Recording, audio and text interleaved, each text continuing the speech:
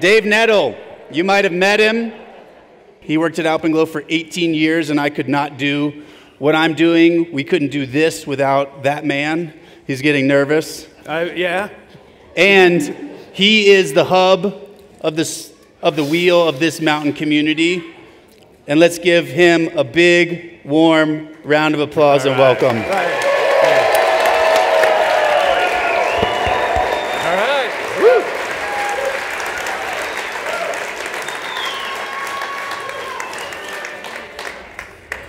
All right. We got sound all of a sudden. Perfect. All right. People ask me all the time, do you get nervous on these things? The light's a little bright, but I definitely get nervous the same way, like stepping up to a big alpine climb or something like that. You just take a breath and you go, this is what I do. So relax and do it. So anyway, so glad to be here tonight. You guys are amazing. And if I squint, those lights are incredibly bright. I've been told to stay within the light, but I might be moving around a little bit. So tonight is going to be kind of an interesting show. It's titled Skiing the Tyrol, kind of blending the magic of Austria. Yeah, I think just big sunglasses. The blending of the magic of Austria and Italy. But kind of kicking it off, it's... I want to start it with like the questions that I get asked and that I've been asked, and you've probably been asked as well over the years. And some of the craziest ones are like, you know, when you're up on a big wall, how do you go to the bathroom? And I'm like, pretty much the same way you would, you know. And so some of these questions are silly, or like, how does the rope get up there? But the questions that I get asked a lot are like, what are the most spectacular places where you've ever climbed or skied? And Patagonia is certainly one of those. The Towers of Serratori, an amazing climb, a beautiful place. Other places in South America, in the Cordillera Blanca. It's a hard question to answer because, you know, I've been fortunate over the 5 decades of climbing to have seen a lot of beautiful places. This is the west side of the Bugaboos on the Hauser Towers. Some of the biggest granite in North America and some of the biggest mosquitoes as well. And even further north, up into Greenland, up in the Tassermut Fjord, some amazing granite places. It's like, how do you decide which are the most amazing places you've been? And even up on Baffin Island, the amazing, almost unreal spires of Mount Asgard. That's Reuben Shelton right in the foreground there by the lake. He's out in New York or Vermont now. But we climbed a beautiful route on Asgard, one of the most amazing places. And in the deep reaches of the Himalaya and the Karakoram, this is Trango Tower. So the question is kind of a hard one to answer. A lot of times it goes back to Alaska. This is actually on a climb I did with my buddy Aaron Zanto right here in the audience on Mount Forker. But I've been to Alaska about 10 different times, and each time you think it's the most amazing place I've ever been. So it's a hard question to answer. Like, what is the most amazing place? One question I get asked is like, what was the craziest, most out there, ridiculous thing you've ever done? And that's an easy one for me to answer. It was back in 1990 on Mount Logan with my buddy Jeff Creighton, climbing the first alpine ascent of the Hummingbird Ridge. And we had packed food for about 5 days if we skimped, and gave it our all. We got pinned down several days by storms, and we eventually summited. And by the time we got back to our base camp, it had been 11 days, several of those without food or water. Definitely down. This is actually on about day 10. That's my better look right there. But sporting the bomber hat from A16, classic look. So that's an easy question to answer. The other question I get asked a lot is like, if you didn't live in Tahoe, where would you live? And even though I might take a little pause on that, my mind tends to drift to Europe, into the Alps, to places like Zermatt with the Matterhorn and some of the other major peaks I've climbed there. It's just a beautiful place with a great history of climbing, of mountaineering, both summer and winter. But within that Europe, my mind keeps kind of going back to what I call the Tyrol. The beautiful region that's kind of the southern part of Austria, the northern part of Italy. Like I said, that kind of blends the magic of both. a fairyland of rock and snow all year round. So this is my technical slide here, and I'm going to try to use the pointer. So for those of you that don't know about the Tyrol, it's basically, and let's see if we can use this, the North Tyrol is kind of the southern part of Austria, and then you have the Sud Tyrol, the South Tyrol, and also called the Alto Adige, that's Italy. And throughout history, this land has been hotly contested and has gone back and forth between the Austrian and the Italian Empire. France took it for a while. Everybody's kind of scrambled for it over the centuries, and I can kind of see why. The thing that first drew me to this region, though, was the Dolomites. Reinhold Messner had put out a book called The Great Walls of the Alps, the Great North Walls.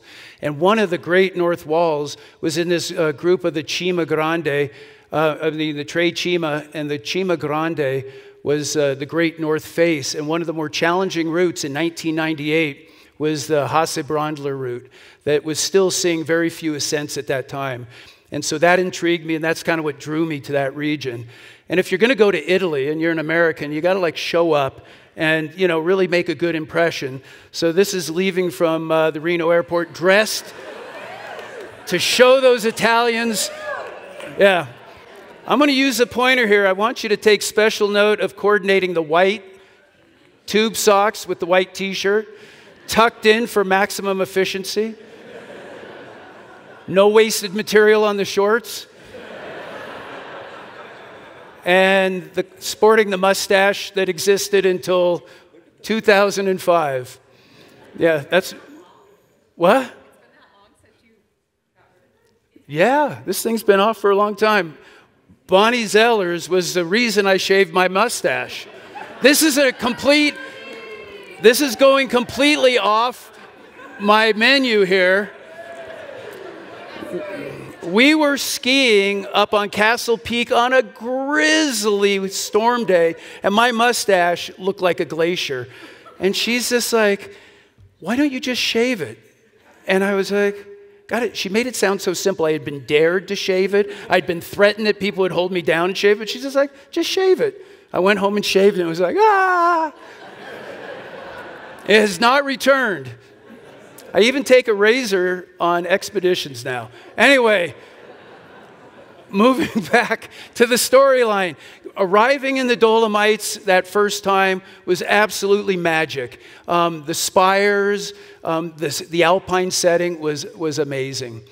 I showed up with my buddy Kevin Daniels, and I think we were maybe a little bit too cocky. We actually hung out in the Lavaredo hut in time to have breakfast, and the hut keeper was like, what are you doing today? And we're saying, oh, the Hasse-Brandler. And he's like, you're about 5 hours too late. So we hustled over there, feeling like, you know, we had done some long routes in the Sierra, but we realized very early on that the climbing in the Dolomites was a completely different beast. Steep, just very physical climbing. And even though we had gone pretty lightweight, we had our approach shoes and some jackets with us, and we realized it was just too much weight. And it turned out that this hiker was hiking by the base, and I yelled down and finally communicated, like, if we throw some stuff to you, will you take it back to the hut for us? And I was like, yeah, sure, no problem. You got to love the Europeans. So we jettison all this stuff and continue the climb a little lighter weight.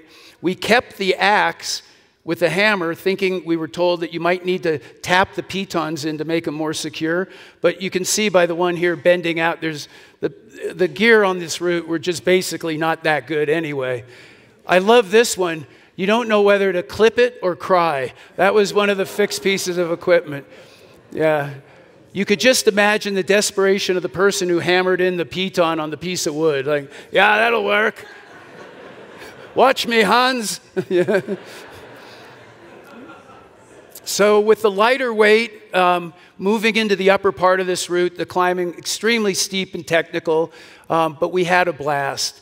And as you begin to kind of get a sense of the feel of the rock, the difference with the dolomite versus granite, we really kind of fell into a good rhythm. And we topped out, understandably, as it was getting dark. The headlamps were, thanks for the light dimming, the headlamps were actually part of what we jettisoned That was bad timing. But we arrived back at the hut sometime in the middle of the night, opened the door, and right on the ground were our shoes, jacket, and a thermos of hot tea. And it was like, God, Europeans understand climbing. It was a very good thing. So since that time, I've actually been back to the Dolomites and climbing throughout the Tyrol at least a dozen other times since 1998. Most recently, last September, with my buddy Todd Burks, Truckee legend here, super hard man, my current rope gun, who humors me on these long routes. So we showed up last September in the Dolomites, and if there's climbers out there, do you notice anything unusual about this picture? He had two different shoes. So Todd had broken a toe. He broke his toe like just a few weeks before, and instead of bailing on the trip, he just put a big, stiff shoe on the bad foot and continued on. And what was great about this is that there's been this whole revival in the Dolomites. They call it the New Age Dolomiti. And the desperate routes, like the Hassebrandler, still exist, but now there's so many new routes out there that are bolted, steep climbing, but you feel less likely to die as a result of the equipment. And for me, just a wonderful time to kind of bring the whole thing back around from the desperate climbs on the Cima Grande to a week of amazing climbing right there in outside of Corvara in the Dolomites. And one thing that hasn't changed over all the years is the food in the Tyrol. The blend of the Italian, of the German food, with an emphasis on the Italian, is really good.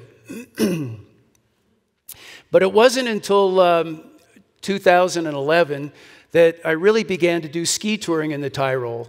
So I had skied in Chamonix area, throughout France and Switzerland, but this was one of the first hut-to-hut tours I did with a group of good friends here in Tahoe. You'll know a lot of them right here in the pictures. And it was very evident, this blend of Austrian and Italian culture. Even the huts oftentimes had two names. You had the Refugio Nino Corse, right?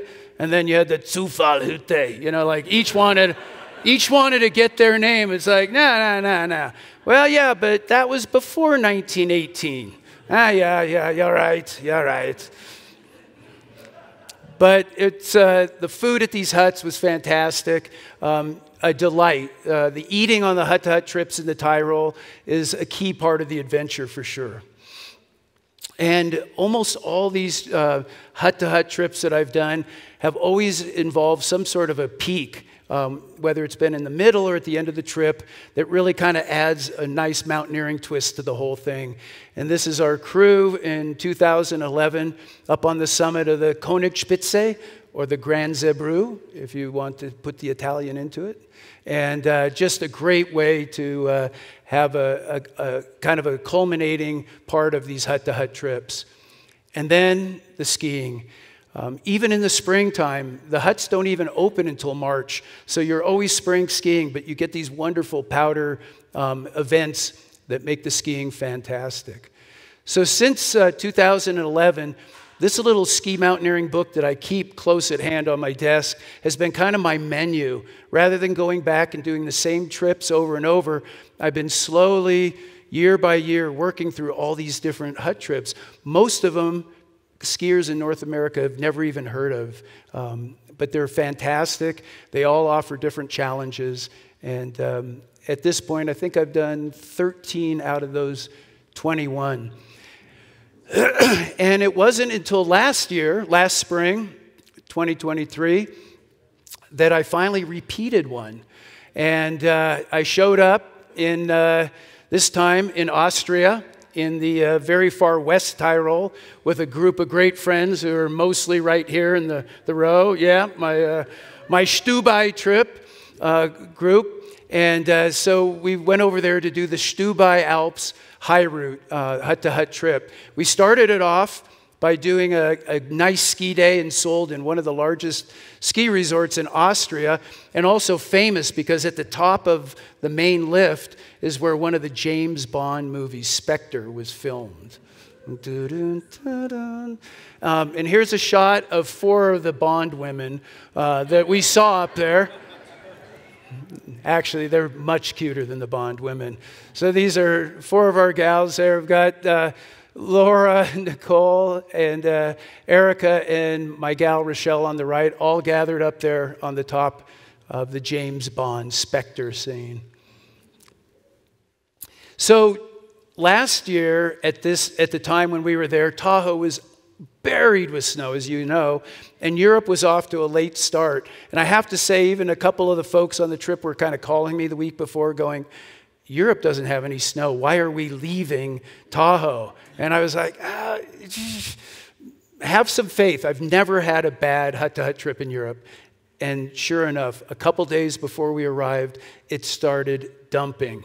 And so instead of this was all dirt just a few days earlier. So on the Stubai Glacier, we actually took the lifts to the top and had to wade through like thigh-deep snow to start our hut-to-hut trip. So it was like that fantastic first week of April powder dump in the Alps. Total surprise.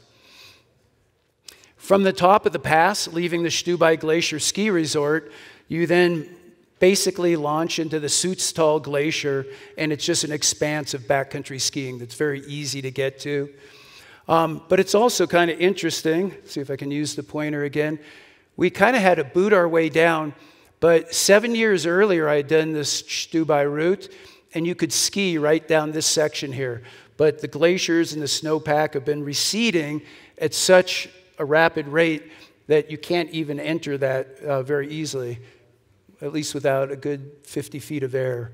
But we were able to work our way down. We got onto the top of the glacier, and the first turns of our hut-to-hut trip, 5-day trip, started with beautiful boot-deep spring Tyrolean powder. And definitely stoked. Great way to start a trip. Nicole was getting a little wacky out there, looking for some freshies on the right, and I was getting a little bit nervous, but she knew what was going on. I was down there taking pictures going, turn left, now turn left. Later, she's like, I totally knew that was a hole. But anyway, you don't want to lose somebody on the first day. Usually, this route, you pop over the ridge, you ski down, and then you follow the valley all the way down. But as we were skiing down, I had glanced over and saw this beautiful little alpine bowl that was untracked. And so we stopped, put the skins on, and went back up and got a little bonus lap in on just this beautiful little area there. Again, you don't go to the Alps necessarily for the great consistent skiing all the time on these hut-to-hut trips. Sometimes you get a mixed bag, but we were off to a really good start. And as we got lower and lower down the glacier heading towards the hut, it was wild to just literally feel how you went from boot-deep wintry snow to kind of a little bit scurfy hot pow to almost like full-on spring conditions, all within this 5,000-foot vertical descent down into the valley. And at last, you can see some of the old tracks here where the snow didn't really cover much, but now it's just like spring corn all on the same day. And from there, you just like glide along a little path to the next, to the hut. This is the Amberger hut, the first hut that we were going to. And when you get to these huts, you know, the priority, because you've been out there working pretty hard in the sun, is to get something to get your hydration back up, right? Like just a small little beverage to kind of take the cotton out of your mouth. And there's Aaron with what the Tyroleans consider to be eine kleine beer, a little beer, yeah. And then big part of the experience is having that time on the deck, eating some great meat and cheese plates, and just enjoying soaking up the day. And here's Laura when she said, what are we going to be doing tomorrow? I said, we're going to be climbing up on that peak up there. And she's like, that's where we're going. The plan for tomorrow. It's that simple. Just wake up and do it again. So the next morning, a nice cold sunny morning, beautiful. Most of the skiers that you see in the picture here are just touring their way the opposite way that we came and heading over to the Stubai Glacier. But we're heading up into the sunshine up there to the Kuhscheibe, one of the prominent peaks in this part of the Alps. And there's always a time when skinning makes the most sense, and then times when just getting those skis off and booting up and not fighting the morning crust. And so here we are just working our way up, and eventually you get up to where you get a little better snow coverage, and then finally touring into the high country. And again, just spectacular alpine scenery the Tyrol is famous for. So on the final ridge to the summit of the Kuhscheibe, you actually cache your skis, and that's very typical of most of these hut-to-hut trips. There's what they always call the ski depot, where you leave your skis, stash them there in the snow. Other groups are coming around. But we happen to be kind of towards the tail end of the other groups that were there, and we ended up being the only people heading up to the summit at the same time. So we popped on our crampons, kind of lashed them on there, and headed up the ridge. There's Scott leading the pack, heading up a very easy boot track to the summit. And the view looking off from up high, and the ski resort that we had been skiing at the day before. Whoa, that pointer went, well, it's a very sensitive pointer. I was warned. Whoa. Anyway, this whole area is Solden. And if you're not confused at this point, yeah. Being a spokesperson for the resort there, yeah, it's somewhere over here. Yeah, it's not the old laser pointer anymore. Anyway, but we finally reached the summit of the Kuhscheibe, woo! And everyone's psyched, and you always wonder who carried that cross up there. Yeah, it was always amazing. Most of the summits of these peaks have these crosses up there, but this was a very unique time because Laura had pulled me aside earlier and said, I want to pull something special for Aaron, her husband. We're going to renew our wedding vows on the summit of a Tyrolean peak. And so, and this is basically like, if you talk about walking down the aisle, that's basically what you have to cross. Yeah, you're not going to get cold feet and step left or right. Yeah, you better stick to the narrow. So this was completely awesome. So with bouquet in hand and Aaron dutifully trailing behind, they came up to the summit, and I was able to officiate renewing their vows, and it was awesome. It was a great moment. Everyone was psyched.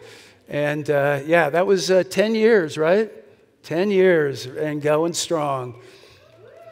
And here's a little wedding party. Yeah, give them a hand. Woo! So what's particularly appropriate is in German, Kuhscheibe roughly translates to cow shit. Or cow pie, I should probably say. I think this is being broadcast. Yeah, it's the great wedding vow renewal on the giant snow-covered cow patty. It was perfect. And then, of course, it gets even better after that, celebrating with some great turns and working the margins. You can see where most all the skiers, head down to one side, and we just kind of kept working the best of the snow, zigzagging around, finding these little hidden pockets off to the side, sometimes having to boot or skin up a little ways to get to them, but always worth the effort. And just there's a happy Laura there after making some great turns. Fun time. And then back to the hut. And again, making time to hang out on the deck in the sunshine and just laughing about another great day in the Alpine. And then I guess this was taking the place of the wedding cake. And you never know what's going to happen in the next moment. But Aaron's a gentleman, so he did it just right. So the next morning, we're heading off, leaving the Amberger hut behind and heading to cross an entire mountain range and onto the next hut. And so for a day out in the mountains, you need to have some good protein and energy. And at most of the Tyrolean huts, they actually, at breakfast, they put out meat and cheese and bread.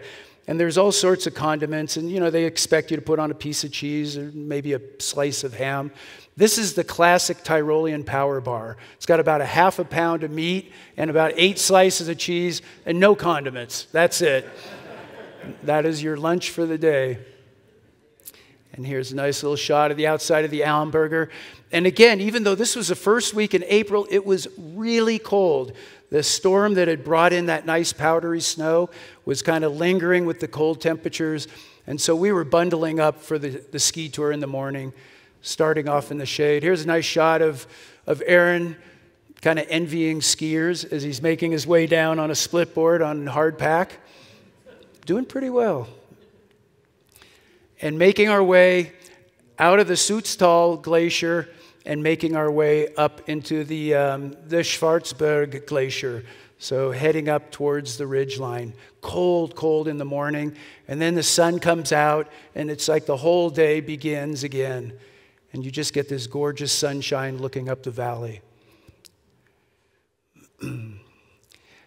And on these tours, it's very rare for you to be the only ones out there. I have to admit, it's both kind of a blessing and a curse to always have a track into the next hut or into the next peak.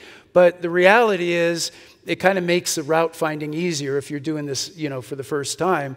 But it's really a pleasure occasionally when you have just a completely untracked area. So seeing these groups in front of us, we were pretty sure that they were going where we were going. But when we got up into the upper basin and realized that we're going to take another swing at the pointer here. It stuck it right there. I don't know what that arrow is, though. That's new. Tech man, is that going to be on that slide for the rest of the night? All right. I knew this was going to, there's only 3 buttons. I couldn't have possibly clicked the wrong one. Thank you, Jared. All right, we're going to try it again. So the pass here, but there were no tracks leading to it, which was almost unheard of. So this is the Wildgrat Scharte. And Scharte is, I think, means like coal or pass. But after you climb it, you know what Scharte actually means. So, but we had it completely untracked. And so we started to branch off from the other tours and make our way up towards the ridgeline. And we got to pretty much as far as it was practical to go with the skis and the skins. So it's crampons on, skis on the back. And again, a real fun part of the mountaineering experience in the Tyrol. So here's the crew heading up, rope together. The rope isn't there for safety. It's to keep the smart people from going back to the hut. And so we kicked steps up the couloir for a little while. Then it kind of got sketchy and icy. But at that point, the summer Via Ferrata, the little iron way, kind of came into view. And we were able to kind of get into some pretty fun, exciting, steep climbing. Definitely take ski touring up a notch, but a lot of fun. And it's great to have Nicole right behind me, because notice every shot she's smiling, as opposed to cringing. So she's my perfect mountaineering cover girl for this. Super psyched. Jack behind, always pumped up, ready to go. Well, 7 years earlier, I think it was, I did the Stubai High Route, again with a group of friends from Tahoe. And with one 30-meter rope from the standard col, I was able to lower everybody down to easier terrain. This time it looked different, and I actually descended down, and it was about 100 feet short, and there were a couple crevasses. So I had to work my way back up, and it's like, we aren't going down that way this year. Again, just showing how fast the snowpack and the glaciers are changing. But we were able to find another little couloir, boot our way down a bit, get to an old climbing anchor, a couple of bolts, and again, there's a smile. Able to lower everybody back down the steep part, over the Bergschrund crevasse, and onto easier ground below. And this is a great sight. You can see a couple little tracks where people have toured up to the top of the glacier, but the rest of that bowl was completely untracked. Very unusual in Europe. And for us, we definitely changed that quite a bit. And again, like before, going from nice wintry snow into some beautiful, nice schmooey snow. A long, long descent, about 5,000 vertical feet from the col down to our next hut. Another great shot of Laura smushing some hot pow. And this is probably right around April 5th or so. And then from there, you can kind of see the tracks in the background. It's a long glide out, a little bit of waddling up over a small ridge, and then a long scooch down to the next hut.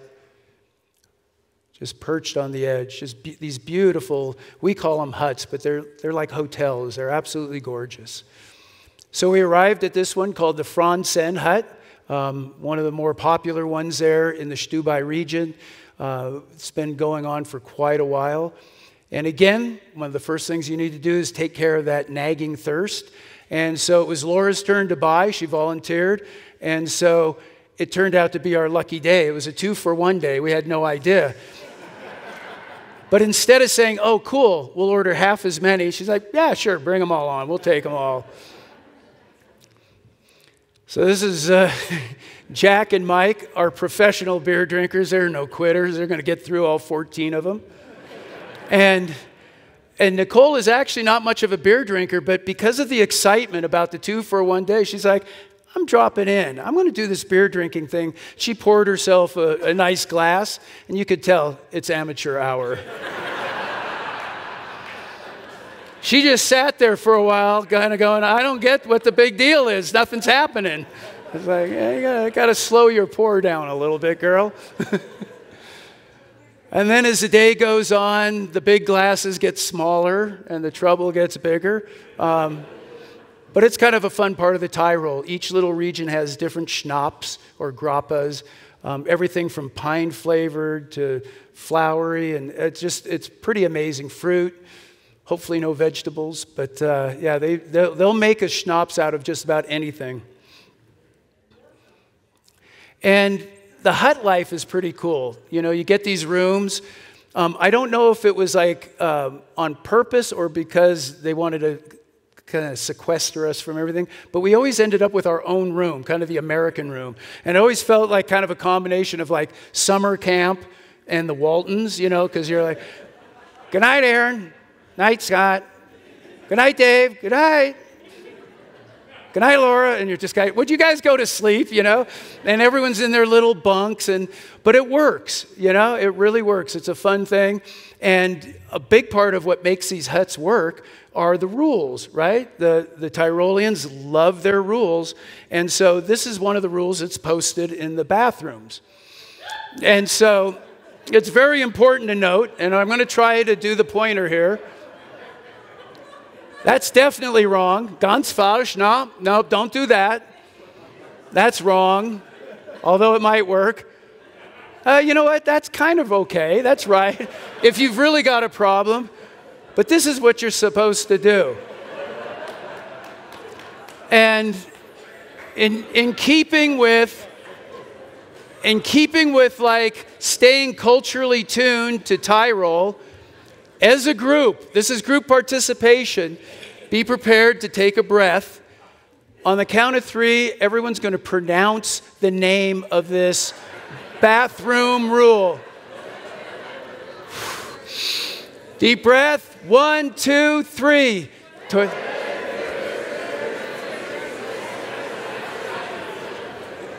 And don't you forget it.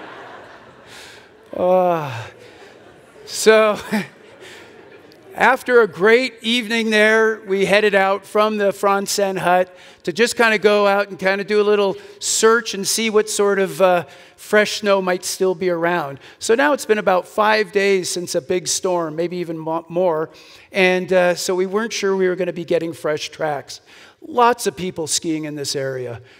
But we toured up, gorgeous, looking back towards where we had come from. This beautiful high alpine terrain.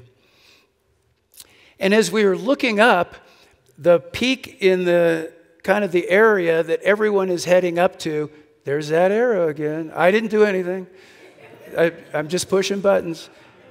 Everyone generally tours up and hits these 2 basins. But we were looking over here, and it's like, there are no tracks. There are crevasses, that might be one reason, but you know, if you kind of avoid those, it looked like a great ski run. So we actually diverged from the main path and kind of set a whole new fresh track up high into this basin and ended up having just this marvelous descent. This is the lower part of it. You can't quite see it, but that's my little crew right on the ridge line just waiting to jump in and enjoy some of this beautiful hot pow in the lower part of the run. And it was kind of fun because you see everybody skinning up the track, and I was taking pictures from below. Everybody just stopped, and it was kind of like, that must be the Americans. They never follow everybody else. They're always doing their own thing. So we just had this great run, cruising down. Everybody, big smiles, big grin from Mike there. Loving it. And again, just to kind of go down the road less traveled, you can see from up high here, the natural line is just to keep skiing all the way down. But we ended up pulling off to the side, booting up for about a half hour, and then getting into a whole new goods. And as we got lower and lower, the powder turned more and more to kind of this beautiful, fun, slushy schmoo that was just beginning to fall apart as we were heading to the hut. But just had a great time. And by the time we got down to the hut, it was pretty much game over. But a great run, an extra 3,000 vertical of just pretty much untracked with beautiful views. And then back to the hut for a nice dinner time.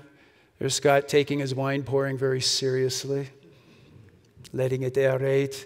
And another great meal. Again, like all the huts, the food there is fantastic. Yeah, this is not like rice and beans. This is the real thing. And even their desserts, they go way out of their way to make these amazing desserts. You know, makes it hard to keep that flat figure there. But good fun. And more trouble. Mike kind of came out of the woodwork. He's kind of like, hey, look what I found, you know. I wonder what this type tastes like. And it was really cool. Tomas, the hut warden, and you know, who runs the whole thing, came over and spent some time chatting with us. And he was really psyched, you know, happy to see Americans traveling over and visiting the Stubai. And actually, and I didn't even notice this until I was putting the show together, but it really kind of shows the influence of the whole Tyrol. Here we are up in Austria in the Stubai Alps, and there's a picture of the Trecima from the southern Tyrol on the wall, just showing that there's always this connection, the magic, blending Austria and Italy, even in the huts. The next morning, we woke up to fresh powder. It happened to be our last day, and in a way, it was almost good that we were leaving because the visibility was going to be very poor. But we had kind of run out of time. It was time to head back down. We chose to send our packs and skis down with the little cable car because the day before, there was literally no snow on the ground, and now there was 6 inches, and that's not good for skiing. And at first, we were kind of wishing we had our skis, but as we began walking down from the hut into the valley, you realize that some of those bushy turns might be a little awkward. But still a beautiful walk down into the Oberis Valley, beautiful cascade waterfalls that we passed by, and down to the end of the trail to the start of the road. You can see Laura pointing. So one of the former hut wardens, this guy Horst, who had been up there for like 60 years or something, we had him taking our picture, and every time he'd take a picture, he'd put his finger in front of the lens. I had several of these. This was the clearest one. And she's like, no, your finger. Yeah. Chick. Mm-hmm. I think he was used to an old camera. It's like, no, you don't have to do that. But what was great is he piled all our gear and some other guests' gear into the back of the truck. There's Horst there. And it was actually our lucky day. Most skiers would have to walk about 5 miles down the road to get to the taxi. But he's like, I need to take all this stuff down there. Dave, you're going to drive my car. I'm going to take all the gear with the truck, and I need 2 people to ride with me. And being an old dog myself, I'm like, I know who's riding with Horst. Yeah, good.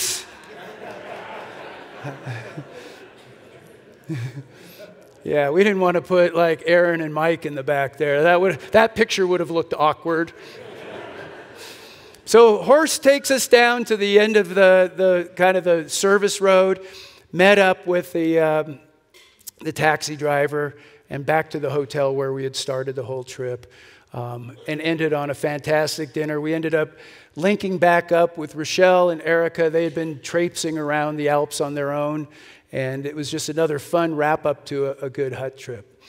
And then actually Rochelle and I went on to ski 2 of the huts in the Silvretta route, which was kind of her first introduction to hut skiing, and we had a great time. But there's another side to skiing in the Tyrol.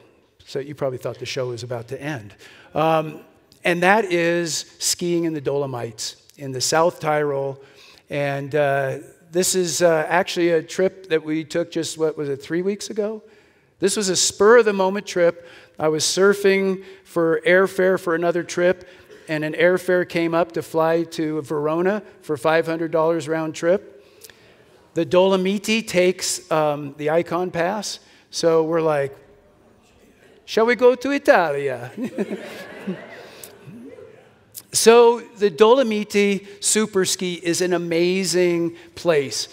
12 different ski resorts, 12 different valleys are now all interconnected. You can kind of see the specs up there. 1 ski pass, 12 different valley resorts, 450 lifts, and yeah, you might need more than a weekend trip to get all 1,200 kilometers of trail. And it's spectacular. It's amazing, amazing scenery.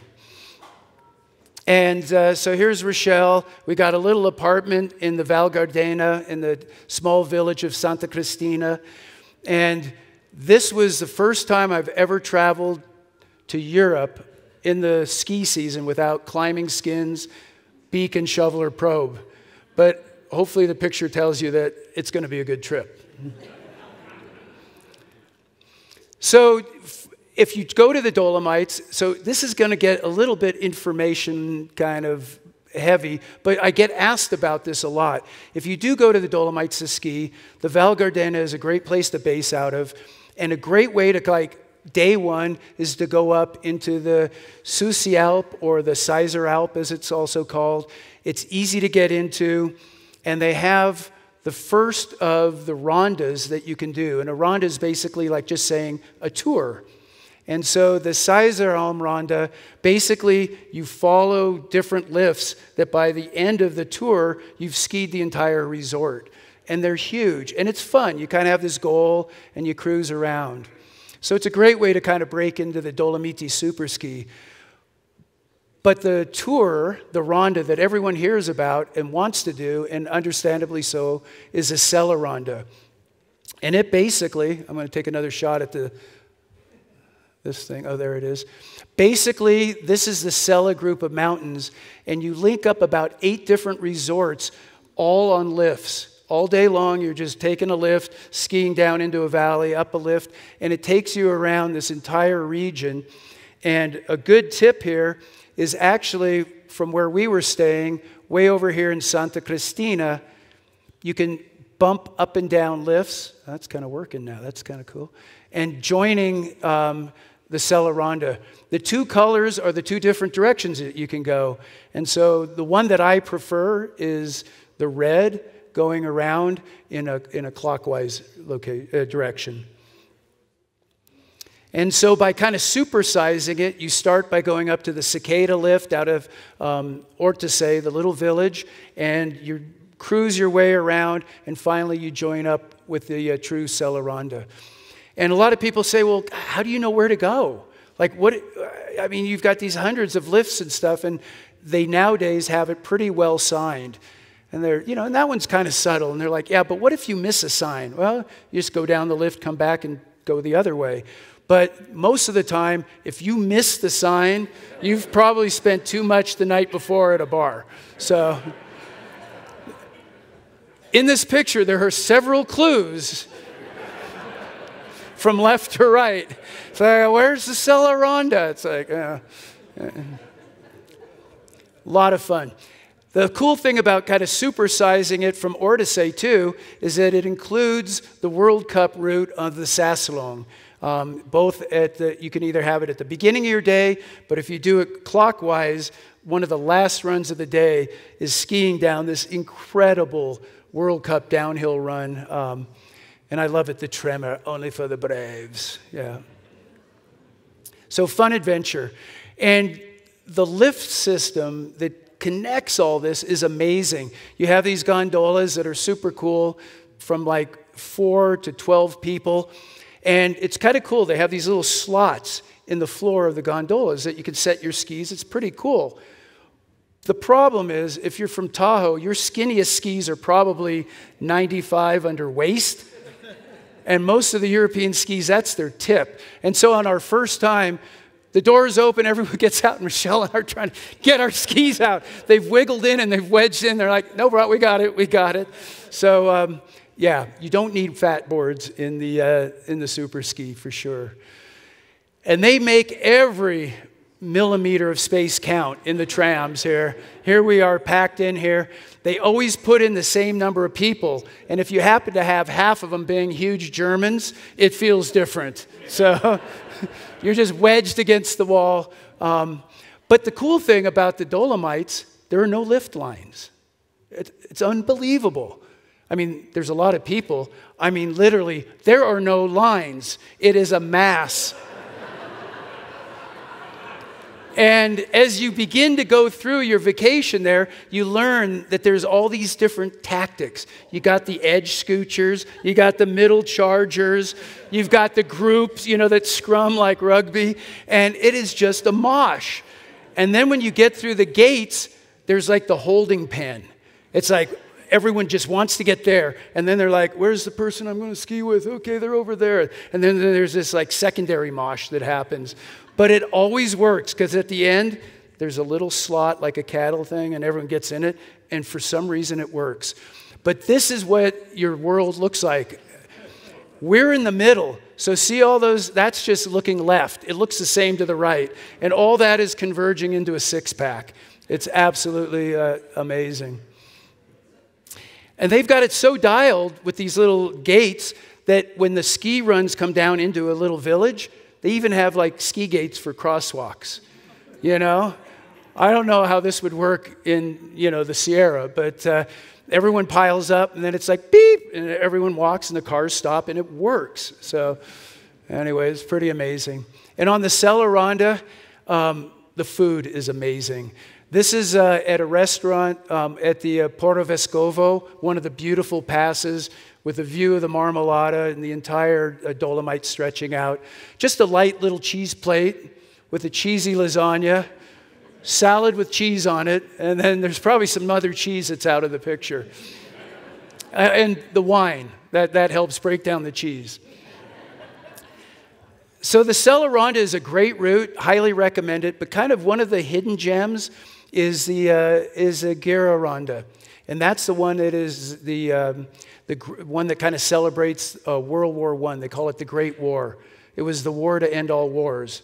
Apparently, humanity didn't get that memo, but it's pretty cool. And this one is quite a bit longer and involves 2 taxi rides as well. And the hot pro tip is you want to start this tour. You can start it anywhere around, but where you want to start it is right here at the Paso Falzarego on the Lagozoi lift. And you want to be on the very first tram of the day. So there's Rochelle. We're like second in line. We are psyched. We're ready to go. And, we had a few side scoochers try to pass by, and she's like, nah, not going to happen. So we held our position and got a nice early start up to the top of the Lagozoi tram. And beautiful view. Once you get up on the first tram, then you can relax, because it's just one at a time. So you've got at least 20 minutes before anyone else is coming up.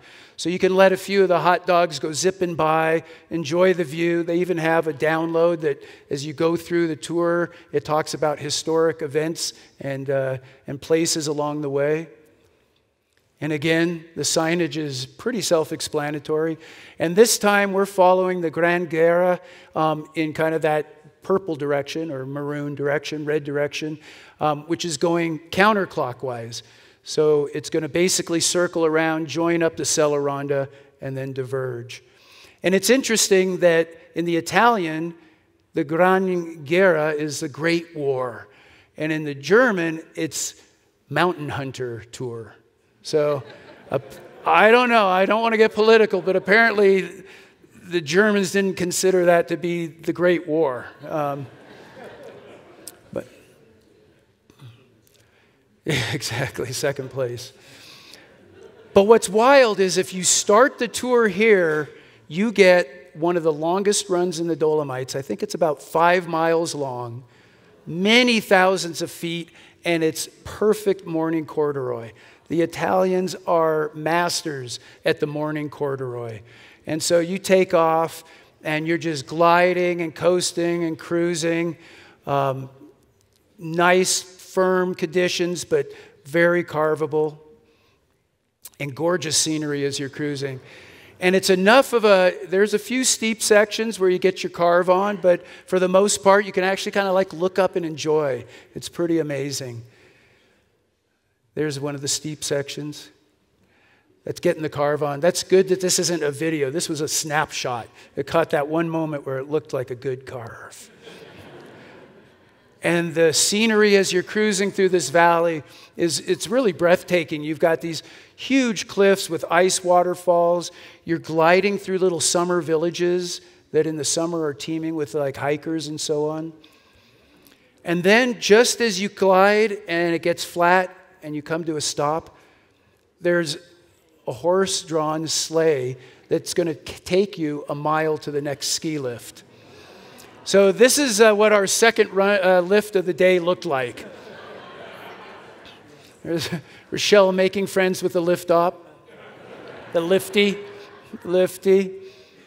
But it's super cool. And people even ask me, well, how do you know it's going to be there? It's like, it's always there. That's what they do. So you pay your €3. They wait a little while until enough people come by, and then you grab a hold, and the horses take off, and they tow you. It's awesome. This is definitely the Tyrol. And once you get to that point, the horses kind of veer off, and you just let go, and you glide right down into the Armenterola little platter lift. And then from there, you're back into the main ski zone, up to Pizzorega, which gives you a grand view, looking far off in the distance at the Marmolada. And you've gone up to the high point, another 1,000, 1,500 foot descent back down. And this was a point where the two routes, as I mentioned, kind of joined together. You've got the Sella Ronda now and the Guerra Ronda joining together near the little village of Araba. And this is a view looking at that north face of the Marmolada, and it was actually right here where in 2022 in July, a huge section of the glacier broke off. They were having a heat wave, and it swept down that entire valley. Several people were killed. It was a real big deal, but apparently that's not a problem anymore. You can actually ski. I don't know if you can see it, but there's actually ski lifts that go up on this side, and you can see, oh, I think I just advanced the shot. Perfect. You saw it. Trust me, it's there. So the descent from the top all the way down into the little village of Araba is spectacular. Again, these descents go on for thousands of feet and in a couple of miles. Lots of fun. So most of the gates have these little paddle things that open up, right? You know, you go there, you got your little icon thing, and boop, the gate opens, and as you're halfway through, it's beginning to close. It's like, gah! You know, so you want to make sure you're not going in sideways. You know, it'll get you. Well, on one of the little gates like this. Not this one. This one you can see was casual. There aren't a lot of people. But we imagine you're in the mosh of the picture that I'd showed earlier. And I'm coming up. Rochelle's like way over there, like she was doing the scooch move. So she's already gotten through. And I had my pass here, so my arm kind of went through first. The gate opened, and then the guy in front of me like backed up, and I couldn't get through, and the gate closed. So of course I like hit it again. It's whoop, whoop, whoop. I'm like, sorry, I'm not from here. You can't do a double pass like that. You've got to wait. I think it's like 10 minutes. They figure until you come back down. So here I am in the middle of that mosh. I can't get through, and I've got to somehow turn around with skis and exit and head down. It's like, I'm sorry, I'm from France. I'm sorry, you know. And Rochelle's over there in the holding pen, like, what? So we regroup. But that's the great thing about skiing in the Dolomites is like all you got to do is just be like, plan B. So we cash the skis and go, I think it's time for lunch.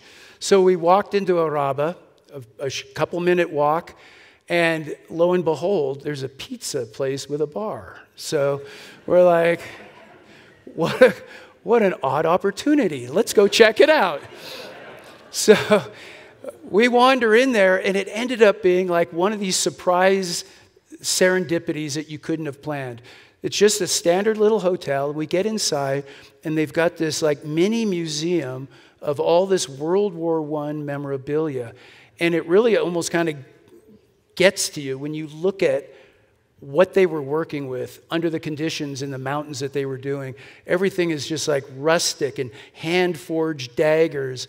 Check this out. This is like the machine gun that they were just sitting up there. Sometimes people that had known each other their whole lives from different villages, just divided by some random political boundary.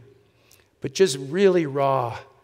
And it just brought home, you know, just a little over 100 years ago, this was taking place in a place that now people from all around the world are coming and having a beautiful time together. So we didn't want to dwell on that too much, so we ordered a pizza and had a light afternoon beverage. But it's a great part of skiing in the Dolomites and the Tyrol and throughout Europe is lunch is a real thing. You don't just grab a power bar and chew on it or something. It's a sit-down, fun occasion. And then back onto the slopes, continuing the tour. And all that beautiful corduroy that you saw in the morning, that disappears at about 10 a.m.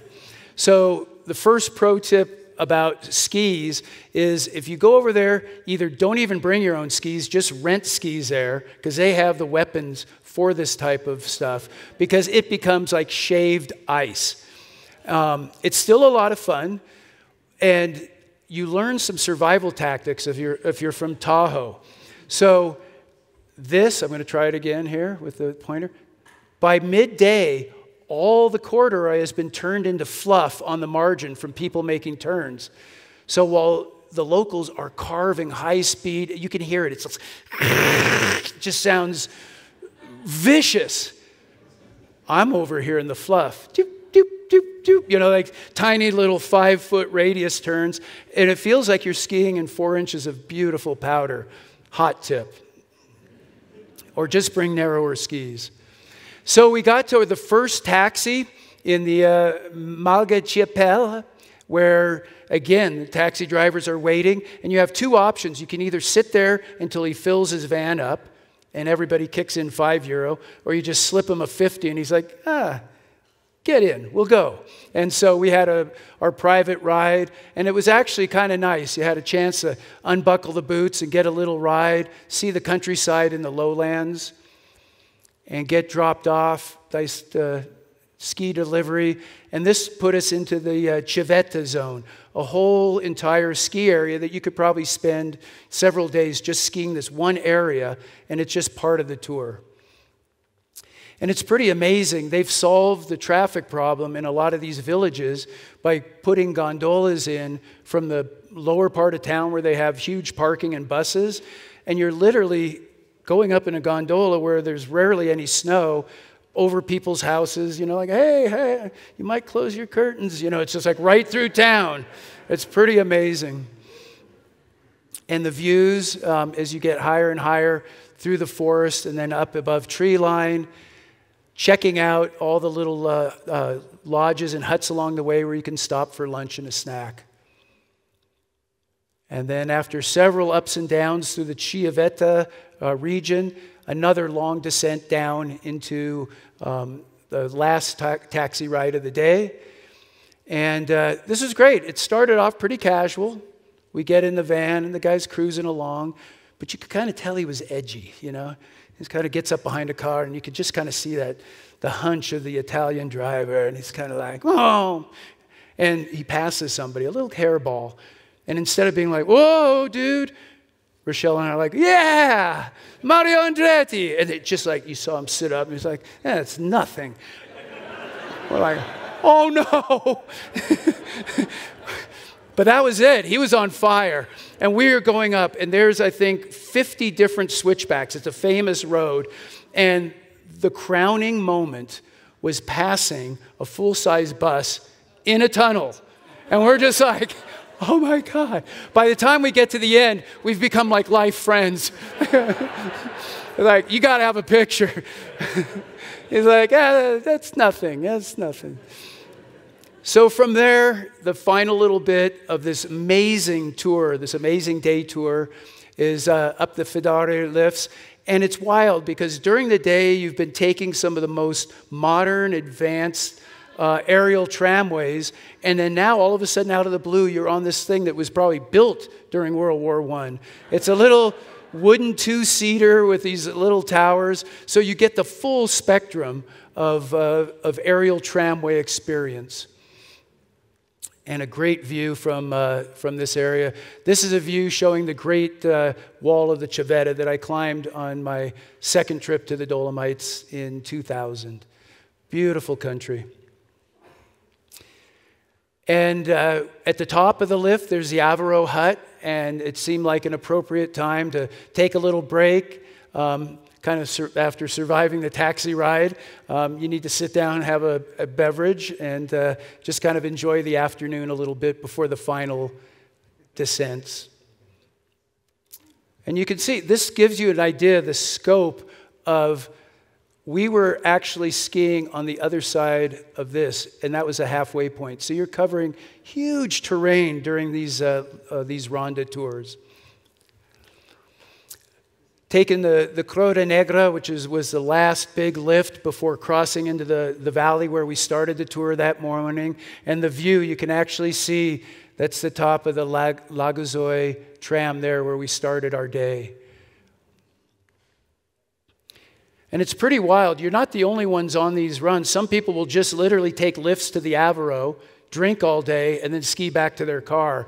And so you have these huge, like, races where people are trying to pass each other down this road, and then all of a sudden you hit an upswing, and everyone just bogs down, and they're waddling. Everyone has different strategies: side hill, herringbone, take off the skis. People are falling down. It's a great afternoon experience to be in the heart of it all. And the final lift of the day, and you can see by the clock there, we're definitely getting close to shutdown time. We've made the most of our day, having several good stops along the way. And it seemed kind of fitting that the last lift of this huge thing is a little one-seater Palma. And so after all this excitement, it's like, yeah. But the last run down to the Passo Falzarego was just a lot of fun, just super casual, late afternoon. And then, especially having stopped for a glass of wine, as you get down to the bottom where all the skiers have like tried to stop, you have these like pothole whoop-de-doos just to add the final like last little bit of insult to injury, and arrive where we started earlier that morning. And I think it's like 65 kilometers of skiing during the day. Great tour. No climbing skins, beacon, shovel, or probe needed. And there's Rochelle and heading back to our rental car. Okay, last little bit. Are there any Nordic skiers in the room? Woo! All right. I love it. Well, you don't even have, you can just go over this Tyrol region for the Nordic skiing alone. It is amazing. And like I said, not only was this the first trip that I've gone to Europe to ski without backcountry gear, it's the first time I showed up with skate skis. Dangerous. And to give you an idea of how experienced I am at skating, check out the gear. Anyone know what year those were? Yeah, that was the hot ticket in 1992, baby. Anyway, Rochelle is a very avid skate skier, and I actually really enjoy it. It's the one time I have a chance to really put on tights and own it. You know, it's good. But the skate skiing there is great. They have hundreds of kilometers of beautifully groomed trails. The scenery is magnificent. And we had toured around for quite a while. We saw this little trail leading off into nowhere. We weren't really sure what the sign meant, but we decided, what the heck, it probably means welcome. It was actually kind of hairball at moments, but for the most part, it was actually this beautiful, long, 15-mile connector linking two villages together. And so I think we saw 1 or 2 people total during that entire time. And just cruising along, finally getting the skate feeling back on the skinny skis. Yeah. Woo. Thank goodness that's a still photo and not a video. And the Sassalunga, the big peak in the back, is, where we had started was at the base of that mountain over there, and crossing through the Saltria, this little village and ski resort, and finally ending up back at the Alpe de Suisse, where we had started our whole Dolomiti adventure. This is the best sign to see, by the way. Finished. But you get an idea here. This was where we started. We toured around. This was a 15-mile connector. And the best part of this whole tour was that you can take a bus back to the start. So that was a good relief. And of course, a well-deserved light, cheesy snack after a long workout back at the resort. So the Tyrol region is amazing. It's got such a rich history of culture, of tradition, of blending. You know, the heritage is both Austria and Italy. It's known for the amazing villages nestled up in the Alpine. The food there is fantastic. A lot of it, as you can see here, you recognize, but it just seems to taste that much better when it's made in a wood-fired oven there, right in the Dolomites or in Austria. And some food you don't recognize, and you're not sure whether or not to try it. Has anyone had quark? Yeah? What is it?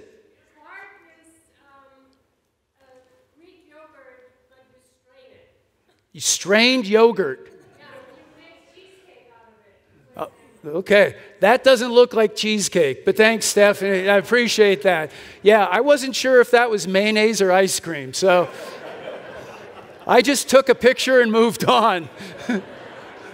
And you gotta love the way they serve wine. Look at that.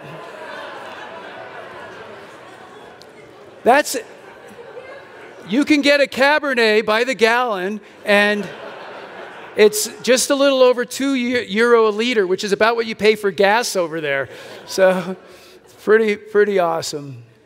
And the alpine scenery in the Tyrol is amazing. This is actually a little shot from the start of the Silvretta route. You can see here it's kind of blending in, but that's the Heidelberger hut. That's generally the first hut on that tour. And the skiing up in the high alpine, whether it's spring corn, spring powder, you get the whole mix. It's actually easy to see why you can fall in love with the Tyrol. It's just such an amazing place, such an amazing blend of all the things that we love to do. But, you know, again, kind of circling back to the question, if you didn't live in Tahoe, where would you live? I actually have to say that I've rarely ever answered that question. I've kind of just said, yeah, ask me another one, because we really do have it made here. We really do. Yeah. Skiing with that big blue puddle in the background, it never gets old.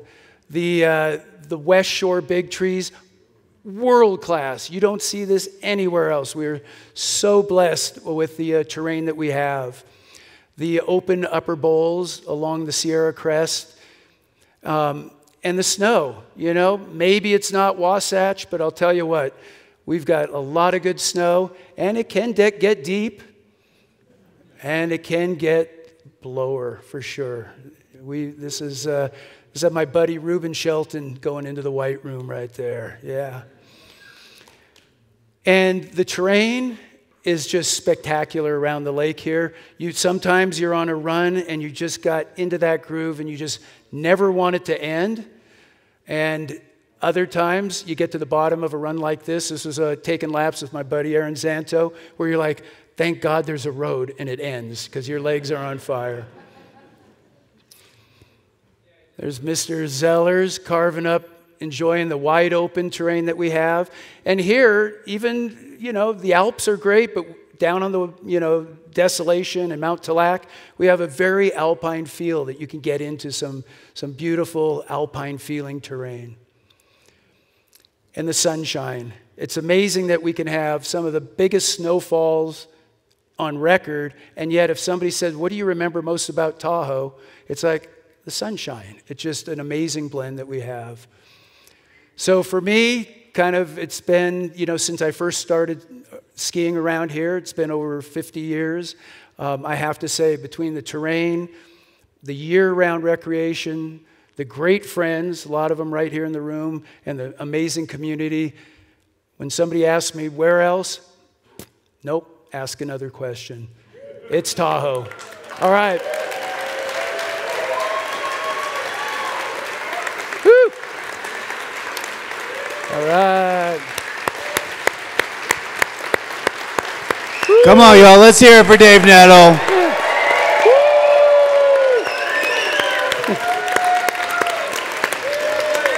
Hey, you. Thank you. Nice one. All right.